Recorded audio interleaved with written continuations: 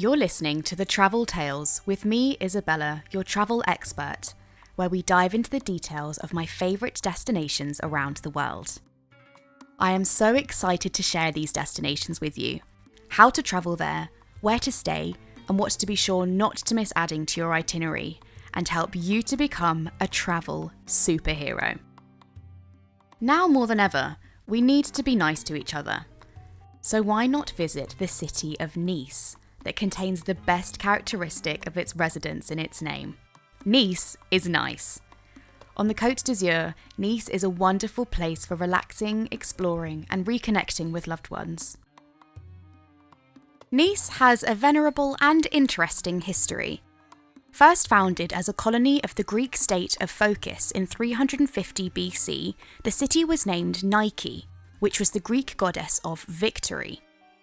Over the centuries, Nike became Nice, but unlike most other ancient cities, the first name of this glorious community is still evident in its current one. Because it's strategically located between the Alps and the Mediterranean Sea, Nice has attracted conquerors wishing to possess its beautiful coastal location. The ancient Greeks, Romans, Lombards, Ligurians, Saracens, Genoese, the Kingdom of Savoy, and the French have all laid claim to the city. Today, it's the second most visited city in France, behind Paris, and it's the gateway to nearby Monaco, which is only 13 kilometres or 8 miles away. Touch down at the Nice Côte d'Azur airport and your holiday begins. The airport is conveniently close to central Nice, so the journey into the city can be made in less than 15 minutes by taxi. If you prefer taking public transport, consider the airport bus.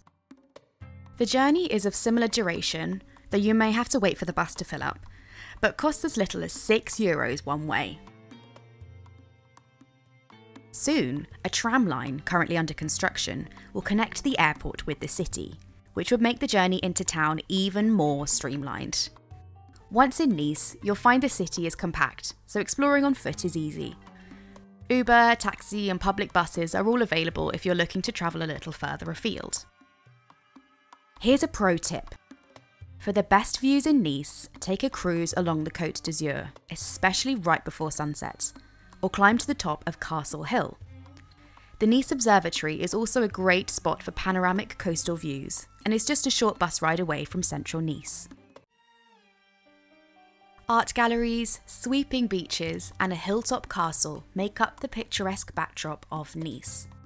Whatever your taste, there's a little something for everyone in the city, and I've rounded up my favourite things to do in Nice.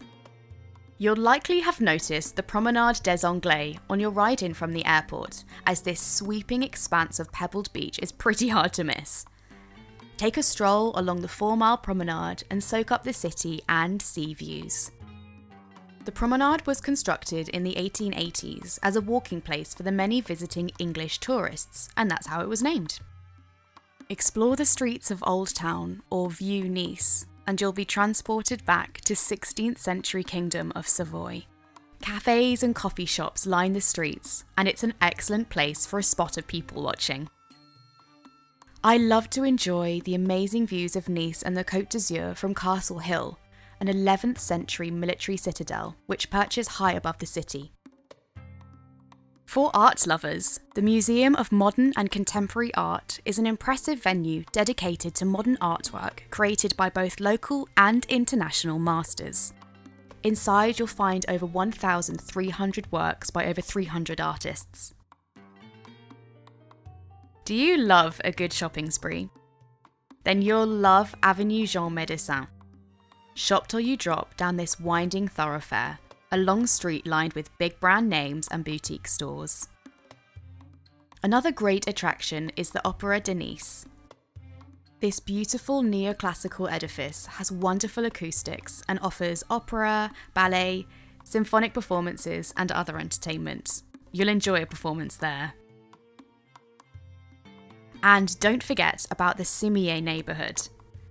Found in northern Nice, this neighbourhood is often overlooked, which means discerning travellers, like you and me, can enjoy the Roman ruins, monastery gardens, and thermal baths all to ourselves.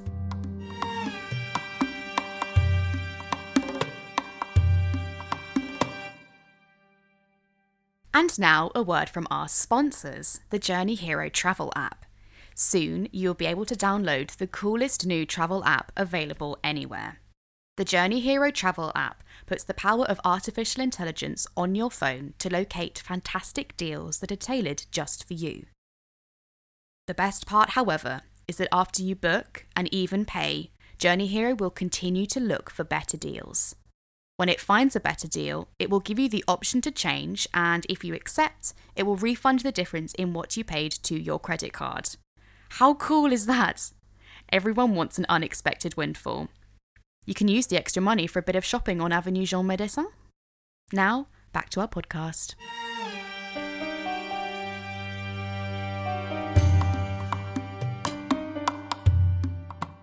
Cuisine in Nice is traditionally southern French because of its Provençal roots.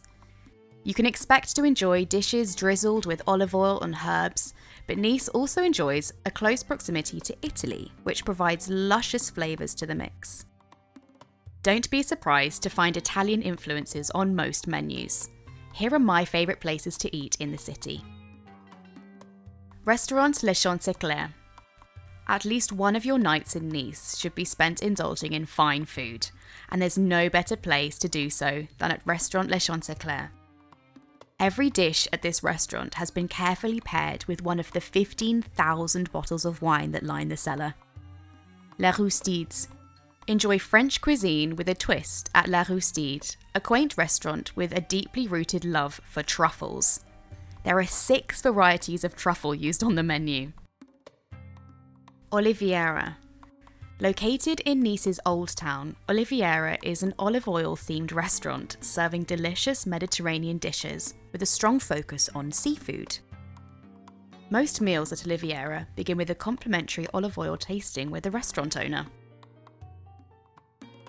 Beachfront bars, rooftop bars, and wine bars. What more could you want from a coastal city that knows how to party? These are my favourite night spots to see and be seen. Le Méridien. While the cocktails might be a little pricey, one drink at this iconic establishment is an absolute must while in Nice. Head to the 10th floor for spectacular views of the sea. Chapco Bar. This bar sets the tone for an evening to remember, as it's one of the most animated live music bars in town. Live bands take to the stage here every night of the week and tend to play sets late into the morning. Les Distilleries Ideales. Step into this cosy venue and you'll feel like you've stepped back in time to the 18th century. This old world tavern is dark and cosy, and it's the perfect place for a post-dinner martini. Nice is divided into multiple neighbourhoods, but the 4 most popular are the Old Town, city centre, the port, and the beachfront. Here are my recommendations on where to stay in the city. Hotel Suisse. Looking for an affordable boutique hotel just steps from the Old Town? Great news! Hotel Suisse is all that and more. Book a room with a view and enjoy breakfast on your own private terrace overlooking the port. Palais Soleil. If you prefer a contemporary hotel that still doesn't break the bank, consider Palais Soleil. While the hotel sits in an 18th century townhouse, its decor and amenities are purely 21st century. The self-catered apartments are particularly convenient. Boscolo Excedra. Cool off in the city at Boscolo Excedra, one of the only hotels in Nice to boast a rooftop pool with a terrace, an on-site spa, and all-day dining. With a glorious 300 days of sunshine each year, gastronomy that covers 2 wonderful regions, and an old town that dates back to the 14th century, it's no surprise that travellers from far and wide flock to the sparkling shores of Nice. Visiting Nice is nice, even with your niece. Thanks for listening to Travel Tales with me, Isabella. Before we go, please show some love by leaving us a review where you found this podcast. Follow us on Twitter, Instagram, and Facebook at Journey Hero app for more travel inspiration of some of my favourite destinations around the globe. You can also sign up to our newsletter from our website, www.journeyhero.net, to receive updates when I post new blog entries or podcasts. Stay tuned for next time when we'll be heading to the literal ends of the earth in Ushuaia, Argentina.